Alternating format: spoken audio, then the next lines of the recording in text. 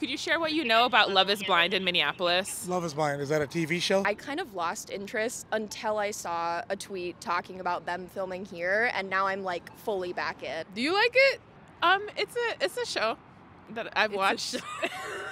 Me and my husband live in the Mill District area, and he got reached out to actually like 3 times by someone on the production team trying to get him to be on the show. I don't know how I felt about that. I'm like, you can see he's married. I'm Somali, so I want to see my own people on there, and just any other type of East Africans, because this is really a like very ethnic, culturally diverse place. So if I see any of my Oromos or my Somalis, Ethiopians, Kenyans, I would love to see it. How do you think the show will represent Minneapolis and the dating scene here? I think people from Minneapolis or the general area tend to be very nice on the surface, but not as nice, I think, under the surface. The pool's small, so a lot of people are gonna see other people that they know on the show, and then just talk is gonna go through social media, and I'm here for it. I love the tea, what can I say?